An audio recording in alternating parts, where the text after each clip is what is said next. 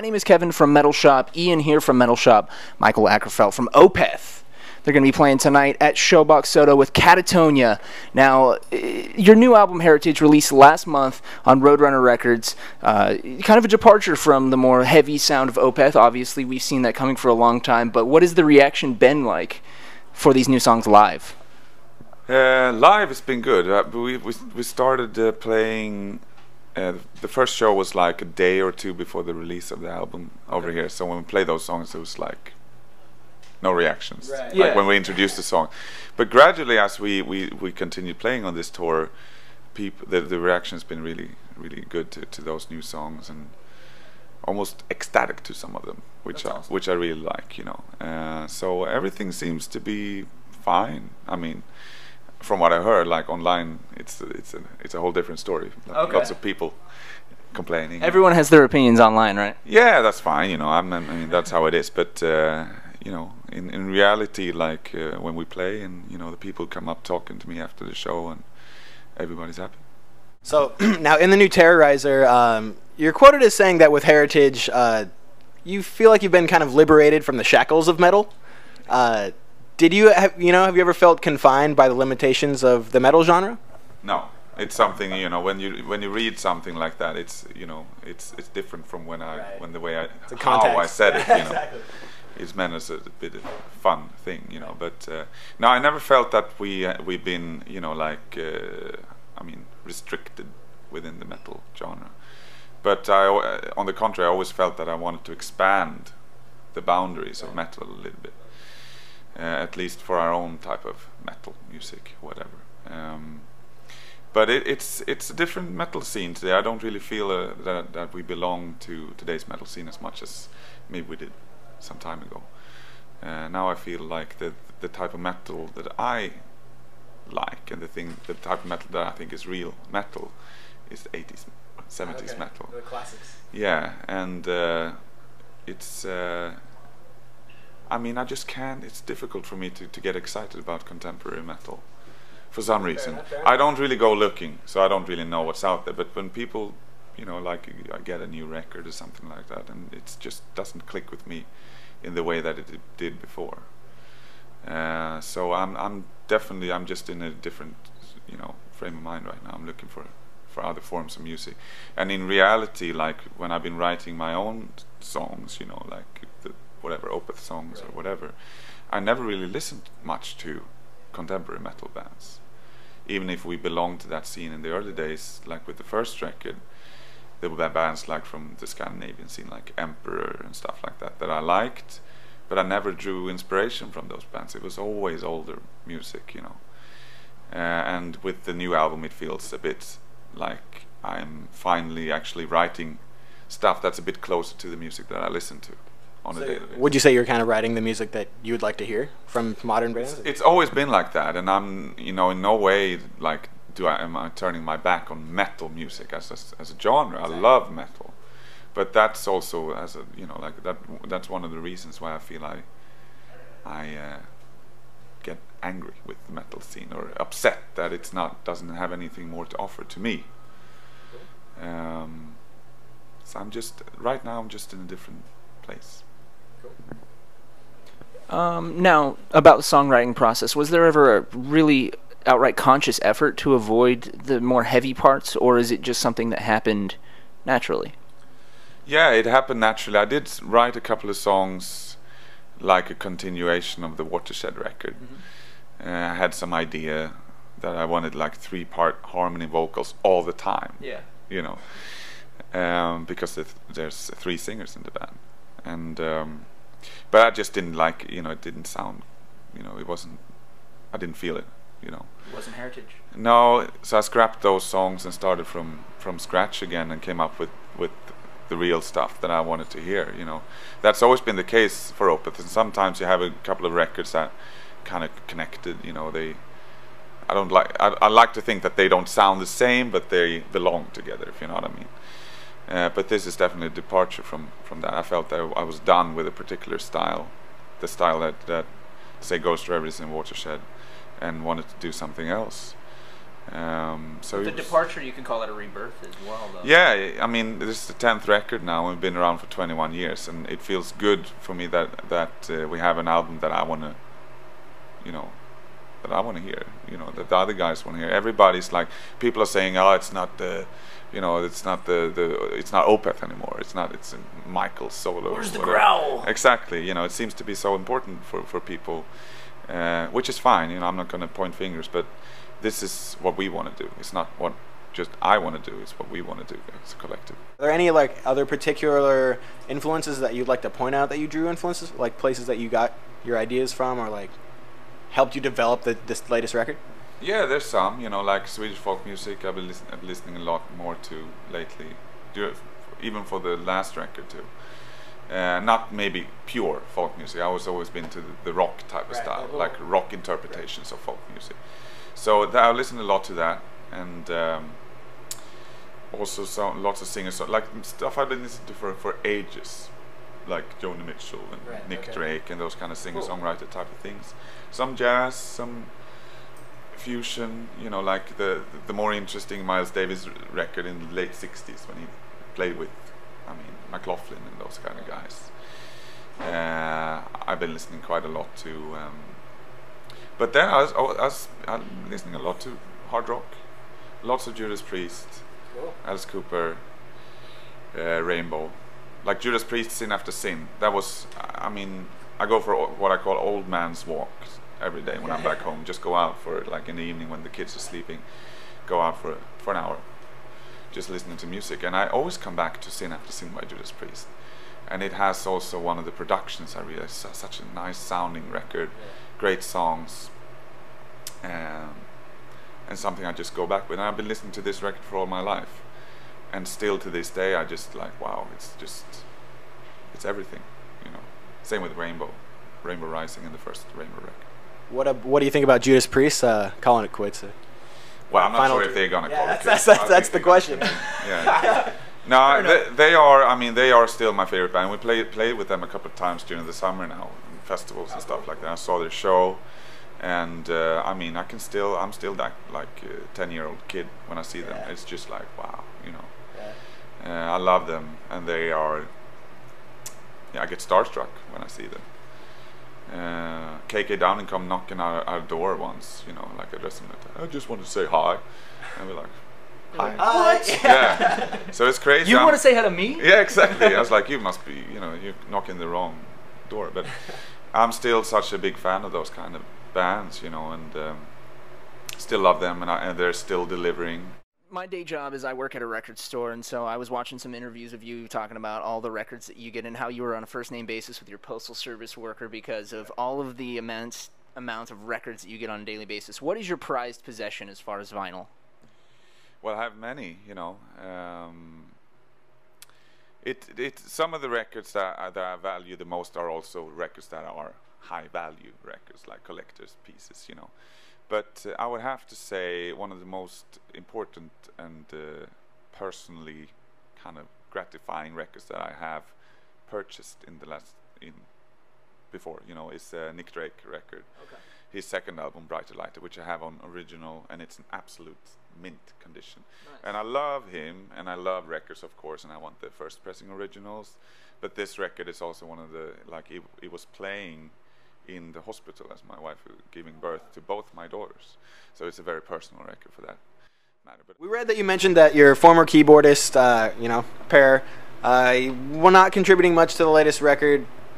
You want to tell us more about the reason why, you know, you guys parted ways, or and how did the songwriting process go after that?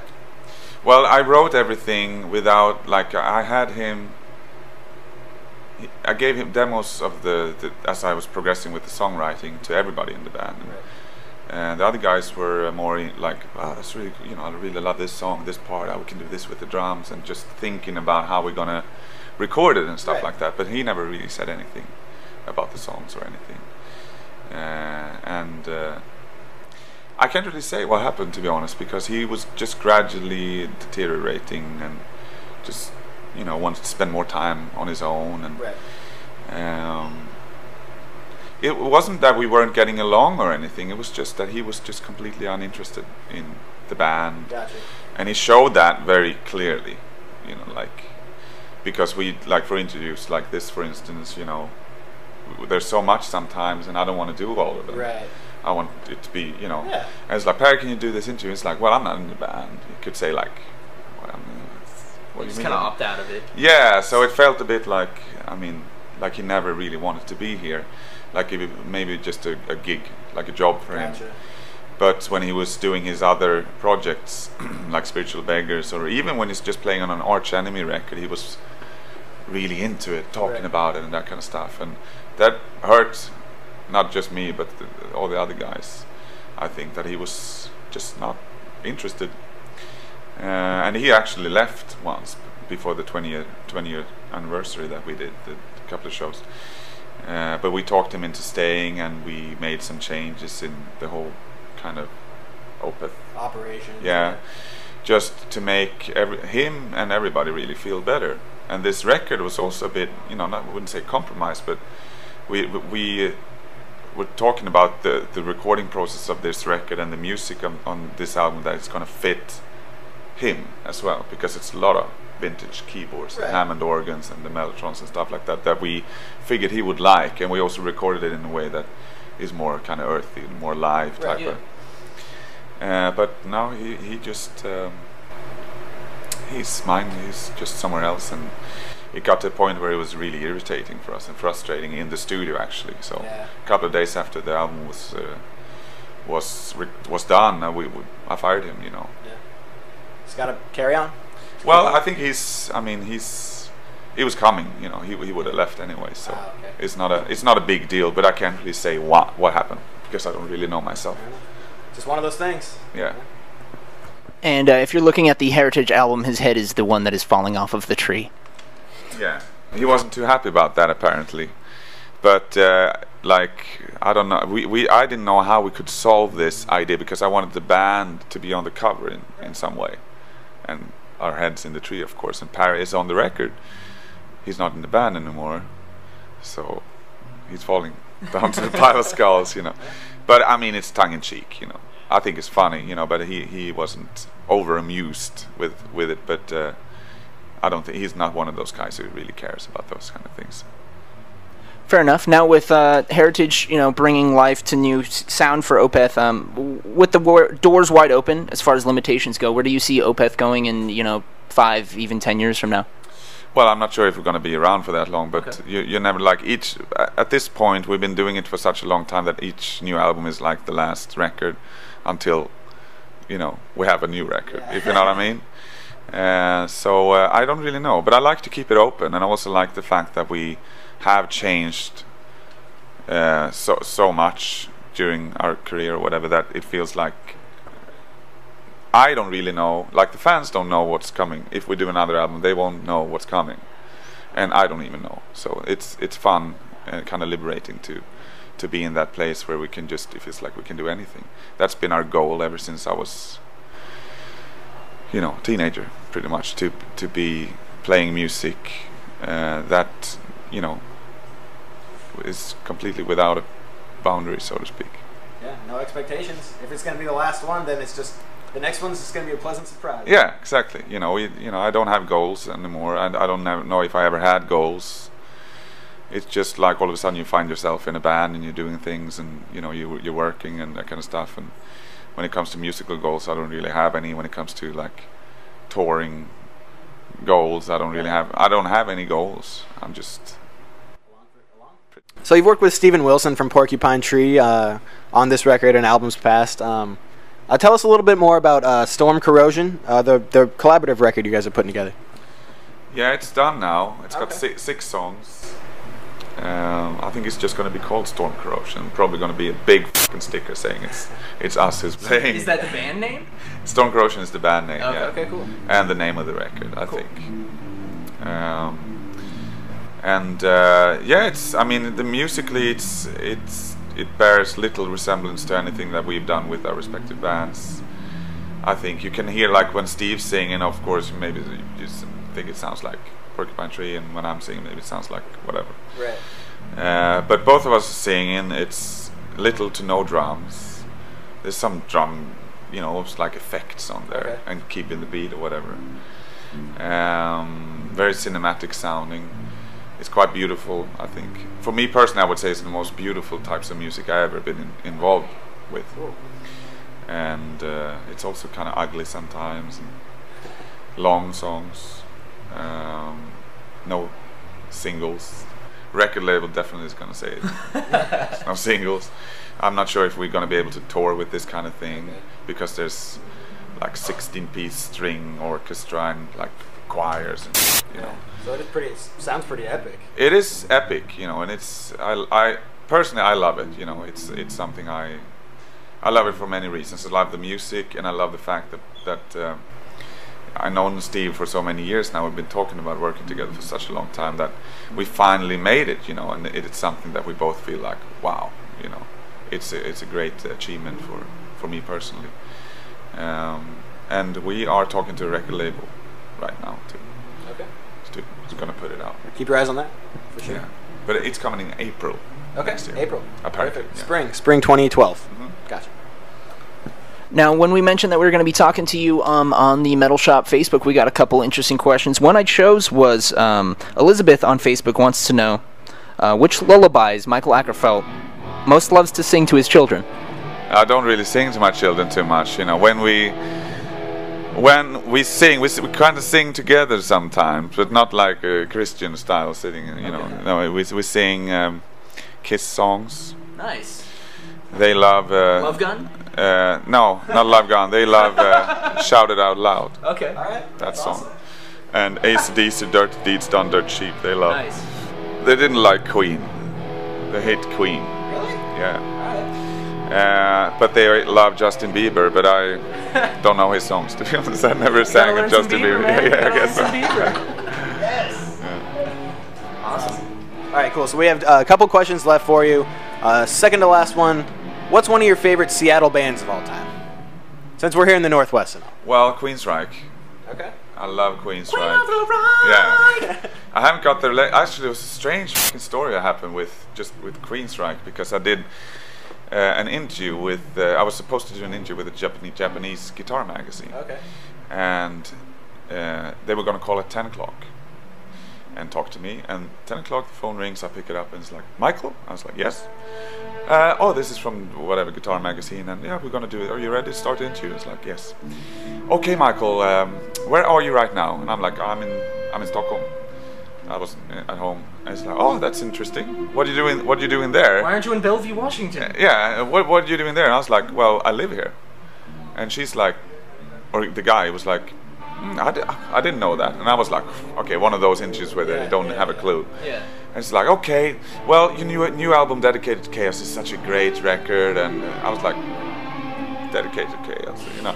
I thought that it was just like an expression for like the album is chaotic. Album is dedicated to chaos. Yeah. So I was like, oh, okay, yeah. No, it's still else. So how did you come up with the title Dedicated to Chaos? I'm like, well, it's not called. It's called. At the time, I didn't know that was the title of the new Queensryche record. Yeah. Okay. But of course, it was a big mix-up. This person's gonna talk to Michael Wilton. Okay. Oh. Okay. So it's a little Roadrunner switcheroo or something. Strange. Yeah. Because it's the same time, same magazine. Both of us called Michael. Michael, yeah. So I wonder who called him. So you should have just done the interview as Queensryche. Yeah, exactly. Yeah, I could have, but I was just like, wow, what the fuck? It's just what are the chances? Yeah. Pick a scar on your body, show us if you can, and tell us the story of how you got it. I don't have many scars. It's not like Lethal Weapon, that scene, you know, but this is a little scar, which I inflicted on myself, not trying to kill myself, but I was working in this place that sells wooden, you know, like building material. Okay. And there was this day that we didn't have anything to do, and my colleagues at work, they taped me up like around my body, so I was standing like this, and I had my knife up here, you know, so I could, you know, I was going to cut myself loose, and I just and cut myself in the hand, is gushing blood. Shenanigans went too far, Michael. Yeah, I mean it didn't hurt, but it was. I mean, that's That's really my only scar. I have one here too somewhere, but I'm not sure if it shows. I was sitting on a fence, just sitting. I was a kid, and my feet got stuck in the fence, and I fell and just hit. You know. Got a bleeder. Yeah, got a bleeder. Right on. Well, that are definitely some memorable scars. Opeth, of course, headlining tonight at Showbox Sodo. Thank you so much, Michael. Thank you. It's a pleasure. Thank you. Opeth Heritage out now in stores on Roadrunner Records. Check them out. You know the drill. Metal Shop.